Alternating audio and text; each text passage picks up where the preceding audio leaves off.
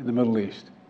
Iran is supporting Russia in Ukraine, and it's supporting Hamas. President Joe Biden, in a recent address to the nation, reaffirmed the United States' unwavering commitment to its allies, particularly in the midst of ongoing international challenges, most notably the Ukraine crisis. The president also voiced concerns over Iran's support for Russia in Ukraine and its backing of Hamas in the Middle East. President Biden's speech emphasized the critical role of the United States in maintaining global stability and security.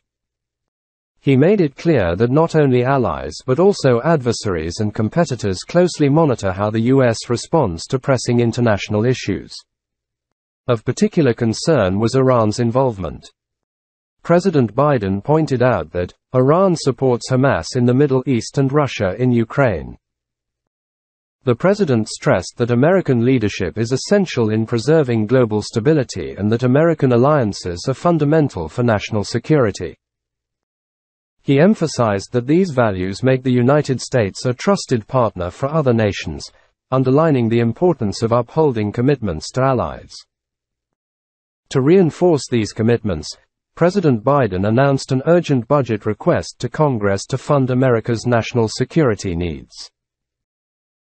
President Joe Biden has conveyed an unparalleled dedication to its security, with an emphasis on enhancing Israel's qualitative military advantage.